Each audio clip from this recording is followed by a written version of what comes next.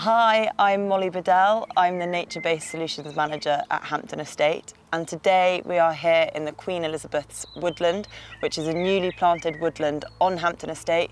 We're in the Surrey Hills AONB and we're on the western side of the county.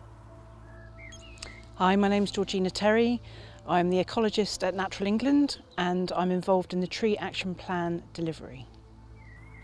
Hi, my name's Emma Bramley. I look after the team who goes out and talks to landowners, land managers and farmers about woodland creation at the Forestry Commission.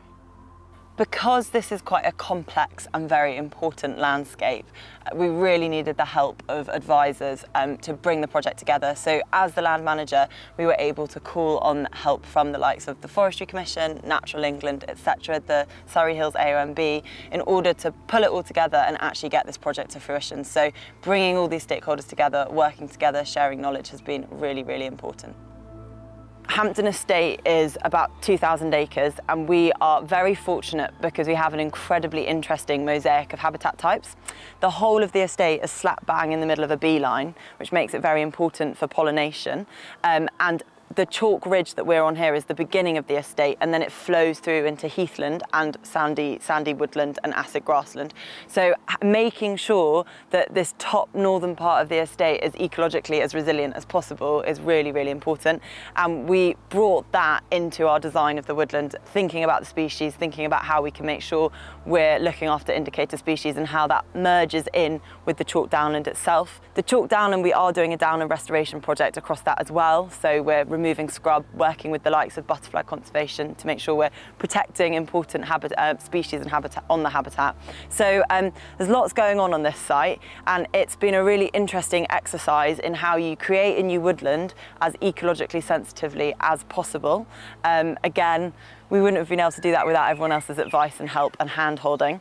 The other thing that was really important to us in creating this woodland was thinking about climate resilience. So we're in a very dry area of the southeast of England. It's only going to get drier. So we really wanted to think about our species composition in this woodland and think about what would be resilient in 30, 40, 50 years' time. So we've brought some quite interesting species in. So the key reasons why we wanted to plant this new woodland here was firstly for habitat purposes and for the benefits that it was going to provide in terms of creating a noise pollution and air pollution barrier from the road. Also because we thought a native woodland with some interesting climate resilient species would just look beautiful here. But really important to us was the people. So we're in a very crowded corner of southeast Surrey. We have so many people living around us, which is amazing. That means that we want to create green spaces that they can access that provide lots and lots of benefits to them, whether that's recreational access to get out and stay well, benefits for mental health, ability to see beautiful views and landscape like we've got here. It's really, really important. So we were thrilled that we could put in a new footpath and some really beautiful benches made out of timber from the farm. And the great news is lots of people are already really enjoying the footpath and it links up with existing footpaths as well. So that's worked really well and combines for this holistic idea of what a good woodland should look like, providing benefit to people and the planet. So that's really, really important. Finally, the other reason why we wanted to plant was, as I've said, climate resilience, but also carbon sequestration. So the fact that we can layer in potential woodland carbon code income through the sale of woodland carbon credits in the future was a real nudge factor in enabling us to make the financial case for actually planting the woodland. So layering in UCO, the England Woodland Creation Offer, and the woodland carbon code potential of selling carbon credits was really important, and something that hopefully in the next 10 to 30 years we will be looking at selling those carbon credits. Any change you make to the landscape, even if it's a really exciting one, like creating a new woodland, needs to fit with what all the people that are living in this landscape want. And we needed to make sure that our local communities were on board and in agreement that this was a good idea.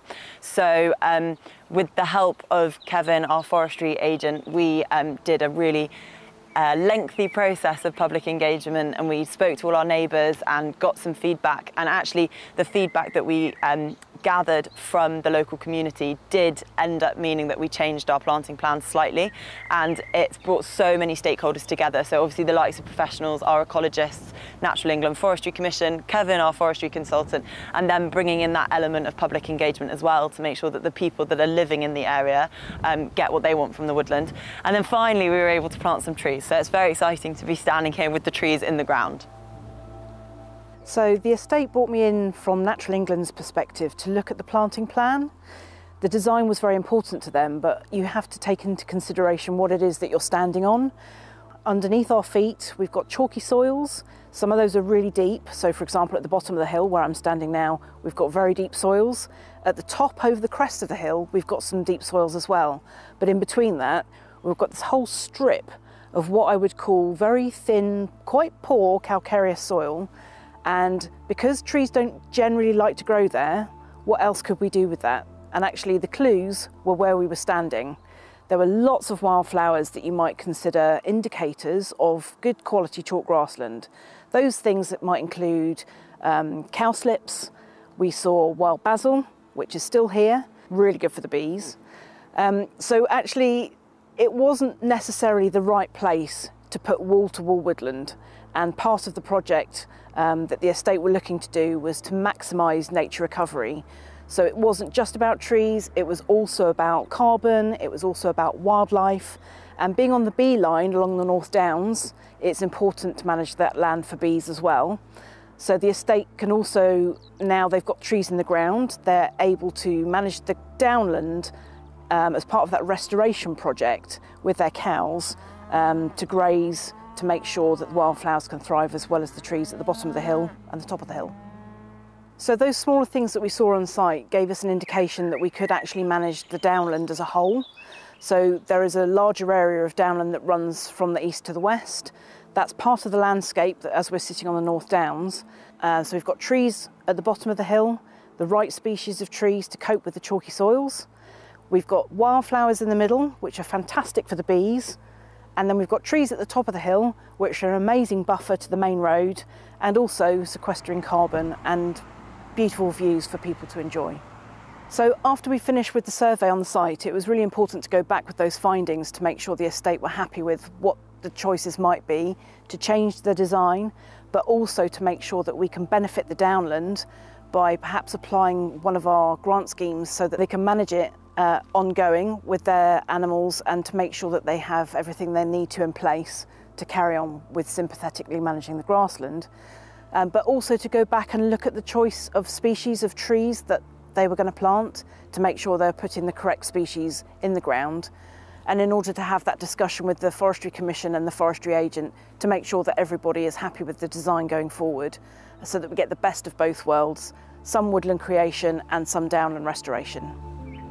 When we first visited the site as Forestry Commission, we realised that there was some really special characteristics to this location that Hampton wanted to plant. So we sought the advice of the Forestry Commission advisors and the ecologists, and we invited the Natural England advisor as well to make sure that there was a good project overall for the whole mosaic of habitats. Part of the first visit and looking at the maps for the site, we noticed that there was ancient woodland in other parts of the estate and bordering the project site, and we're really pleased to see that that has remained in the final design that came from the forestry agent.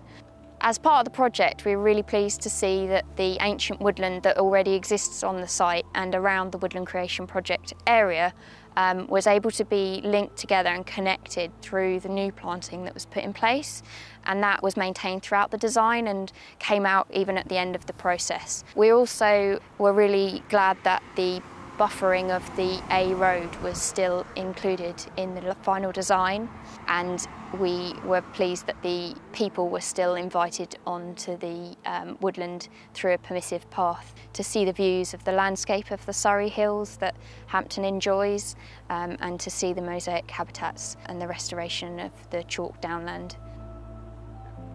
So we were pleased to offer Hampton the support and advice from Forestry Commission experts, as well as them drawing in other specialists for soil sampling and to make sure that the right tree was going in the right place.